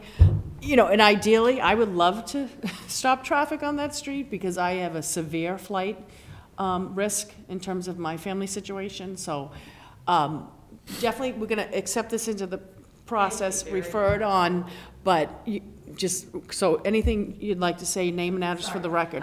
So Sandra Minetti, I live at 30 Glenburn Road, around the corner from the Porteouses, and I've lived there for 18 years. And in fact, I moved to Glenburn Road right when they changed Bellington Street from a 2-way to a 1-way coming off of Concord Turnpike, because people were going down Bellington to avoid the light at Park Avenue. So right when I moved is when they changed it to a 1-way to stop that. So the problem we found is I have 4 of the neighbors from Glenburn Road that are there, and I happen to live between Eustis Street and Bellington. We found that the Waze app is directing people off of Park Avenue, down Glenburn Road, and Eustis is the first street, so people will cut up Eustis to get to Park Ave or to get to Eastern Ave and continue down to Highland. But they'll also continue down Glenburn to Bellington and blow through the stop sign that's at Bellington. And that's the concern we have because our kids ride their bikes in that area and they come around the corner. And I know we have to, we're all out there as parents watching them. There's supervision. And these people are looking at their phones, going through the stop signs, and they also continue down to Fayette to cut through. So I understand Rebecca's position. We just ask that if you close Park Ave, the Glenburn entrance off of Park Ave, it stops the Eustis, it stops the Glenburn, it stops the Fayette, it stops the Bellington. Pushes it over. Right, and has them go directly up to Park Circle, which is designed to carry that amount of traffic. Okay, thanks. So I'm not objecting to what she's asking for. I'm just asking if you close Glenburn, because if you close Eustis and make Eustis residents happy, Glenburn Road's going to be unhappy because we're going to bear the brunt of that. And we also have about 8 kids in that short block between Bellington and Eustis. So we're concerned about that as well. And I did contact the police department and ask them to put a patrol, and they told us you have to watch your kids. I understand that, but I think they needed to monitor that stop sign situation, and we never saw a patrol car come up to monitor that after we've asked for it. Okay. So that was our concern, is if you're gonna do something about it, if you could look at the whole neighborhood as opposed to just the one street. Right, and you know what, we hear this East Arlington Lake Street. Yeah, and I grew up on Lake Street, and I moved to the Heights to get away from Lake Street. All right. And I now have the similar situation. All right, but do you understand the process right now? A letter has come in. And I know what Mary Street went through to get their one-ways done. Okay, but and the all that. process right now is, a piece of correspondence has been sent in, we're just receiving it, that's it, for now. And I sent a rebuttal to all of the selectmen just so that you'd have our point of view too. We had hoped to do this as a neighborhood, and we kind of had been talking. We didn't know that someone else was sort of approaching it. We've been talking amongst ourselves to try to come as a group effort and be collaborative about it as an entire neighborhood. We didn't want it done just singly. All right, but let me just explain it. We have a piece of correspondence received, this is an agenda item. Right. Correspondence received is from the individual on Eustis Street. We're gonna receive that and refer it on. If you all want to send in a piece of correspondence to follow up with that we'll receive at the next meeting and add on to that, we'll be happy to do that. But right now, Does my email count, or I need to do something more formal? Who did you send it? I sent it to all 5 of the selectmen. I'll send it to Mr. Marie, and Curl we did can. respond to my email. Okay. I can send it to you, yes. And then I'll put it into. Yes, to the police. I can do that. I got it. You got it? Okay, so we'll attach those on. Thank you very much. Thank you for listening. I actually, Kristen Murder, 12 Glenburn Road. I actually emailed you a while ago. Did you receive my request about this? Did you send it through the town server? I've been having issues. I actually sent it through the town server, and then it said to go through Marie. Right. Back in January. I did not get a response. Right. I did not get it because I have my own personal email that I give out to people, dianemahan@verizon.net. The town. I think I actually sent it to that. Yeah. No. I know. I definitely know I didn't get it. And you said my computer crashed a week ago, and I lost everything from December, so if you send it. Because that's not listed. When you contact the town, they have you send it to me through town.arlington.ma.us, and I'll get your email address. I'll forward it to you. What's been happening, and our IT person, Dave Good, for me, has been working on it. I'm not getting anything. It's coming through. I just sent him another 14 to ask him, what are these emails that I didn't get? Because it just says, you have received a spam email from the town of Arlington. Okay. And I'll forward that to Mrs. Kropelk, and I'll also forward. I'll have to type another one out. Yeah. No, you don't have to. I think someone else said they received that? Well, Sandy wrote one, and she was responded to. Yeah. But the other thing that I'd like to add is that I've lived in that house my entire life, and Chester and Cedar were made one-ways back, I think, in the 70s. And so that contributed to the increased traffic on Glenburn. So this new Waze app is a nightmare. It's a nightmare. It's a nightmare. Yeah. And while I can appreciate Rebecca, coming forth for her cause, it really doesn't help the rest of our little village. So, what's the next step? You say that this is a process? We haven't said it yet. We're gonna, I just received it. One of my colleagues will make a motion to receive Someone will second it, and then we'll discuss, do we refer this to the town manager? Do we refer this to Transportation Advisory Committee? Do we refer this to something else? So we haven't gotten there yet. Okay. But don't leave until you hear what. I won't. Okay. Thank Sorry. you. 12. My name is Ken Murder. I also live at 12 Glenburn Road. And I was wondering, would there be any kind of like traffic survey or anything like that before any of these decisions get made? Definitely. Was my dad. Because I'm sure I'd be surprised to know how many vehicles pass through those small streets. And I don't think there's any speed signs posted on the street either. Right. No, we'll definitely take that in consideration, but right now, we're receiving the correspondence now from 3 streets. Someone's gonna make a motion to receive it, someone's gonna second it, and then we're gonna discuss who we refer it to, and then the rest of that will kick in with that process. We're not discussing it here tonight, because it's just on as correspondence received. We're just receiving the correspondence. Is there a motion to receive? Oh, there is a motion to Oh, receive. It's Mr. already on the Byrne, seconded table. by Mr. Carroll. Okay, Mr. Carroll, did you? I don't know if this is appropriate for the police department or TAC.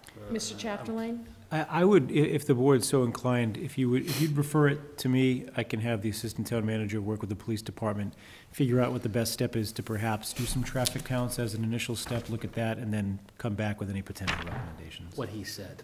Okay. Perfect. May I say, I actually agree with them, that it would be better to have the sign at Park, but since I didn't live there, I didn't say that. All right, but we're not. So I agree with Right, their assessment. thank you, yeah. But we're not, what we're voting right now is we received the correspondence, we're referring it to the town manager, who will work with the deputy or assistant town manager and contact you all, as well as any necessary personnel from Arlington Police Department or accounts or anything else. We can't, under the open meeting law, we can't take a vote or anything except for to receive your correspondence and say, where does it go? It's now in the pipeline, it's referred from us to the town manager. That's the first step, it'll be the second. So, I'm interpreting that correctly. Yeah. So on a motion by Yes. Mr. Burns, seconded by Mr. Curo to receive correspondence, refer to the town manager. All those in favor say aye. Aye. All those opposed, unanimous vote. So we have your contact information, and you'll be hearing from us through the town manager. And then when when it comes to a culmination in the end, then it'll come before the board unless the town manager and you all deem otherwise, and then we'll have the big discussion in terms of recommendations, as well as maybe other residents from your streets may want to come in. So I don't mean to quell it, I just, No, we weren't sure what the next step was. We just wanted to make sure that you knew it was a broader issue. Definitely. Than just that one street. And it's Waze, I can't stand Waze. Yeah. It's all 3 hours. Thank you. We now come to new business. Mrs. Kropalka? Nothing. Attorney Heim? No new business. Mr. Chapdelaine? I actually have no new business. Mr. Byrne? No new business. Mr. Curo? Oh, geez, the pressure's on. Just 2 things. Mm-hmm. Firstly, Metropolitan Area Planning Council has been working with us on an arts and culture action plan through the Planning Community Development Department. They've been running some focus groups with businesses and cultural organizations and others, but there's a larger, I don't know if you'd call it a focus group or a kind of a feedback session for the public on March 1st in the town hall, 6:30 p.m. So they're looking for anybody who's interested in this to come out and lend their feedback on that. And just the second thing I would just note is we did take an action at the last meeting in response to a constituent that came before us, where we had agreed that we would write a letter to our congressional and state legislative delegations, as well as the governor, just outlining some initiatives that Arlington has taken and some of the values that we hold dear, and asking for their partnership and support. I did, at the board's direction, draft a letter which was forwarded to the office, and it's, I guess it's in the office for signature or for feedback to the office for adjustment. And that's all. Thank you. And if everyone's in agreement with it, if we could sign it tonight, because I believe you emailed it out to all of us. The office. Office a couple days ago. Or if there's any changes, then we can all sign again. Mr. Dunn? 4 things. Whoa! I know. Most of them are pretty quick, I think. One had the kickoff meeting of the Minuteman Bikeway 25th Anniversary Committee. Working on there's a whole range of ideas, but I think basically it's going to be like at least we can call it a year-long celebration. We can actually even call it a year-and-a-half-long celebration because it didn't open in Bedford until a year and a half after it did in Arlington. So that was a very interesting one. I did cover the Vision 2020 meeting for Steve, and they are doing all sorts of brainstorming about drafting a new set of goals. As 2020 approaches, I think they're working on a new, revising what the definition of the committee is. Also, this morning, Joe and Adam and I were at the Long Range Planning Committee meeting to look at the impact of the governor's budget, proposed budget on the manager's budget. And the answer is basically it ends up as a wash. There are good things and there are bad things. There are some things that are notably bad that are going to have longer impact down the road, such as we aren't getting the increases in education aid that we thought we were going to because we're a minimum funding town. And so one of the requests from the Long Range Planning Committee is for the chair to convene a budget and revenue task force meeting to talk to our delegation about the importance not just of education aid in general, but specifically the floor, among other topics. And so the proposed date is March 13th.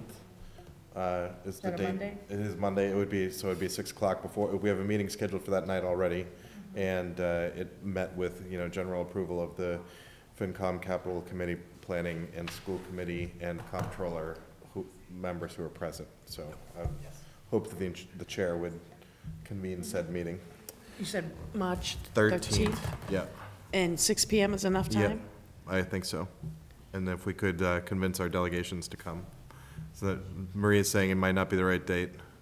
March 13th, we were going to start the Selectmen's meeting at 6 so that we could, Ginny could come in and talk about the zoning codifications, and she only can come at 6 because she feels it will take an hour, a little longer.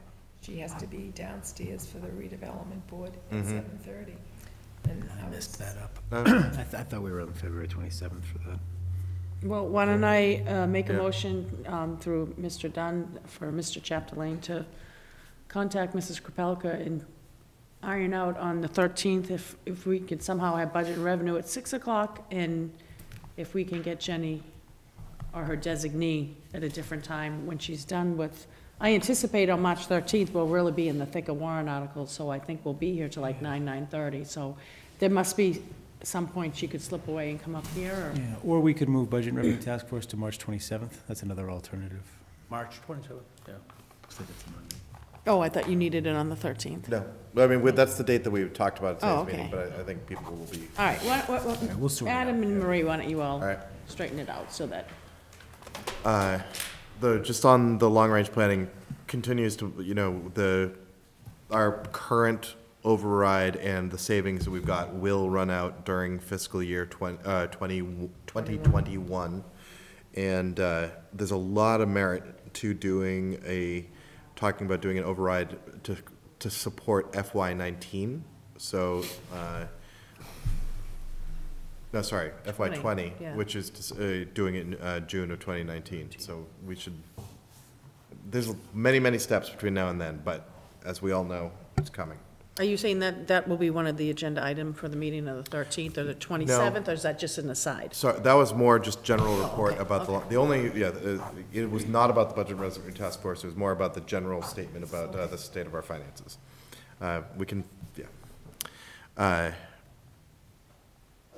Last item, thank you for all your patience. I'm getting a lot of feedback about the Sanctuary Town resolution, and that's, am I correct that it is on our agenda for 23rd? 27th, 2 weeks from today? 27th, I'm sorry. I suspect this room is not going to handle all of the interested group. What, does the chair have any thoughts? I've been talking with the town manager and board administrator, Mrs. Kropelka, about booking the town hall auditorium for Sanctuary Town, as well as probably the Pride Commission warrant article, and maybe one other that I anticipate we might need a larger room. Right now, I just anticipate those warrant articles we'd probably need a larger room for.